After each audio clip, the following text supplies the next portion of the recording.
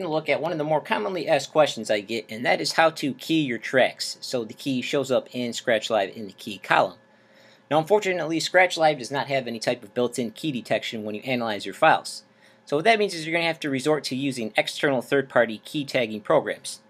Now, probably the most popular one amongst DJs is Mixed In Key, which you can find here at mixedinkey.com. It's got a nice, simple, clean, easy-to-use interface, but unfortunately, Mixed In Key costs money. It costs $58, excuse me. So a lot of people don't want to fork over that just to find the key of their tracks. Fortunately, there are other alternatives, most of which are free. Another program you can use to find the key of your tracks is Rapid Evolution. However, Rapid Evolution is kind of tedious and confusing to use, plus it's more of a music management database program. Another one is BTunes, which is kind of like an iTunes alternative that can find the key of your tracks. But the one we're going to be looking at and using today is a program called KeyFinder. This is a free open source program developed by a user, and he posted on the Serato forums and Tractor forums, DJ Tech Tools, and DJ forums. So he's posted it out there. So we're going to be using this program to find the key of our tracks. Again, I mentioned this is free, so just head over to this website, which I'll post the link at the bottom in the video description. It's available for both Macs and PCs, and he does update it quite regularly, so make sure you check back every couple weeks or months or so just to stay up with the current version. So download it, and just comes in a zip folder, so just extract it, and you'll see the program right here. So let's open it up. Now what's great about this program is it automatically imports your Serato crates from either Scratch Live, Serato DJ, or Itch. It also imports your iTunes library if you use iTunes, and it can also import Tractor's playlist as well. So no matter which of the major programs you're using, more than likely half the work is already going to be done for you from importing your songs, crates, and music and whatnot. However, you can also still manually import songs and folders if you so wish, but all your crates should automatically show up in the program, which is good. But before we begin, let's go into the preferences because we need to set up some things first. Now, probably the majority of people want to use the Camelot key code system that Mixed In Key uses. That is, the tracks show up as like 1A, 2A, 3A, 8A, 7B, etc. like that.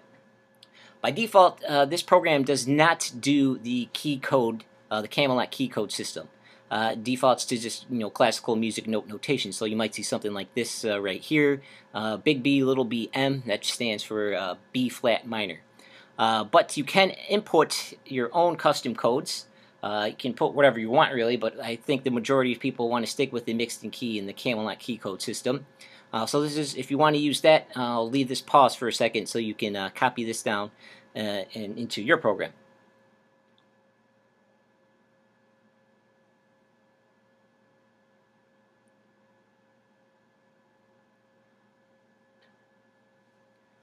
Alright, so now that you've written all the Camelot key codes into all these boxes right here, let's just take a quick look at some of the options at the top. Parallelized batch jobs, faster but higher CPU load.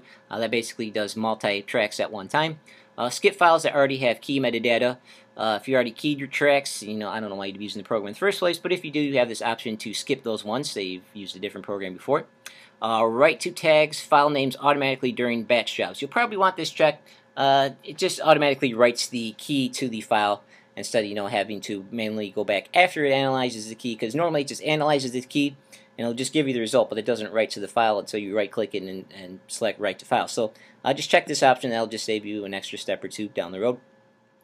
Then this is the default locations for all the various databases, your iTunes XML file, your Tractor if you use Tractor, where your NML file is, and your Serato folder database v2 file location right here. All these should automatically be there by default, already set ready for you to go, so nothing probably to worry about there. But the main things we need to, important things we need to do is over here, tagging, what to write. Now keys, if you have keys selected, it's going to write in the classical key music note notation, so like the BBM. So we want to change this to custom codes. And what this is, it's going to use these custom codes that we inputted over here, and if you're following this, you'll have the Camelot key code notation right here for all this. Next thing is where to write the key info to. You have a lot of different choices that you can select where to write the key information to. You can write it to the title, the artist, album, comment, grouping, or the key tag. I suppose the majority of people don't want to mess with any of their other tags, so I'm just going to select the key tag, and we're going to select overwrite. You could also use the grouping tag. That's another popular one a lot of people like to use. And then you also have the choices to where you want it. If you want to prepend it, add it to the beginning, append, add it to the end, or overwrite whatever's there. But I want to keep all my tags as they are, so I'm just going to select the key tag and select that to overwrite. And that's pretty much it. So we'll just save this now. And that's pretty much all there is to it. So just go through your crates, and then all you have to do is hit the Run Batch Analysis button right here, and it'll go through and start detecting the keys of your song. The program is pretty fast in detecting keys, assuming having a good, modern computer. Usually whips through it pretty fast. But we'll just let this sit for a minute. I got to do about 56 songs, so it'll take about a minute or two. So we'll just do a little fancy editing and get to the end of it. Alright, now that it's done analyzing all the files and it's written the key of the tracks to the files, so let's open up Scratch Live. Now go into your crates, and if you haven't already, make sure you add the key column. That's just to click over here and then just select key.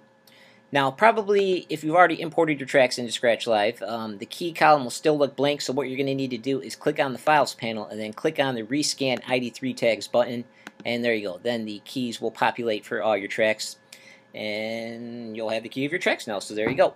So we're going to use this key program to find the key of our tracks and write it to the file so it shows up in the key column here in Scratch Live. So now you can get started mixing harmonically and mixing in key and whatnot. I'm not going to go too into detail about mixing and key and harmonic mixing. That's a little beyond the scope of this video. There's plenty of tutorials and guides out there on harmonic mixing, but let's just give you a basic quick rundown how it works. Basically, if you search for this image, this is the, the Camelot circle of this wheel. And basically you have any key, say you have the 3A key for example. Basically you can move anywhere up or down on the clock or in or out. So if I have a track with a key of 3A, you can mix in a key that has a track of 2A, a track of 4A, or a track of 3B. So you can go in or out on any slot, or up and down one. And there's energy boosting, which is go +2. There's a lot of different various tricks and techniques with harmonic mixing, but like I said, I'm not going to get too much into that, but this is the basic gist of it, using the mixed and key harmonic mixing wheel right here, the circle of fifths. So there you go. That is how you key your tracks with the KeyFinder program to be able to write it to the key column in Scratch Live.